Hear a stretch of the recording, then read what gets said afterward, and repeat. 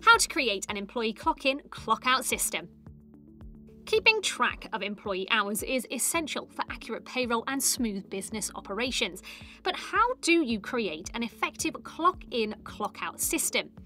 In this video, we'll cover everything from choosing the right system to rolling it out to your team. Let's get started. 1. Choosing the right clock-in system. Before implementing a new process, it's important to decide which type of system best fits your business. There are 4 main options, each with its own advantages and drawbacks. Mechanical punch clocks. Mechanical punch clocks are physical time cards to record work hours. Pros: low upfront cost and simple to use.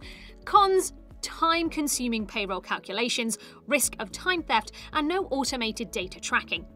Paper timesheets. Employees manually record their work hours on a printed timesheet. Pros: easy to implement and inexpensive. Cons: prone to errors, manual calculations are required, and high potential for time theft. Spreadsheet tracking, Excel or Google Sheets. Employees enter their work hours into a shared spreadsheet. Pros: automated calculations and digital record keeping. Cons: risk of incorrect data entry, potential spreadsheet errors affecting payroll. Time clock apps. Modern time tracking apps allow employees to clock in via mobile devices, computers, or kiosks.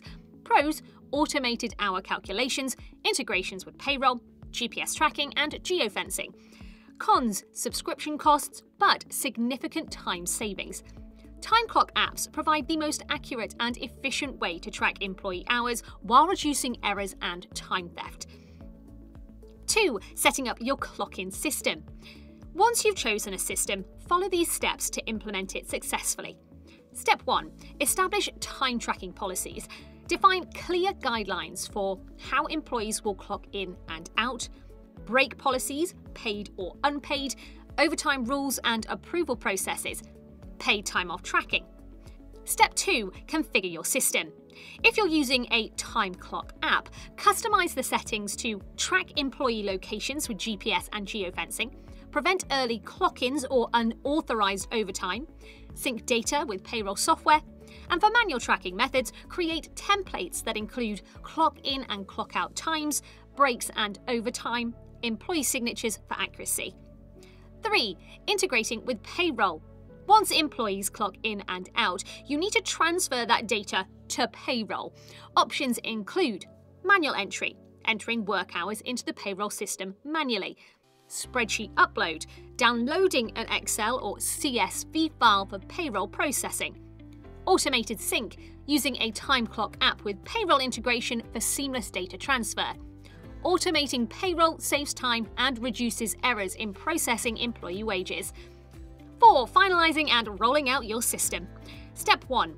Document the clock-in policy. Create a written policy outlining how employees will clock in and out, break and overtime policies, consequences for missing punches. Step 2. Train your team. Conduct a training session to demonstrate the new system, answer employee questions, explain how the system benefits both employees and the company. Step 3. Run a pilot program. Before rolling out company-wide, test the system with a small group to identify and address any issues.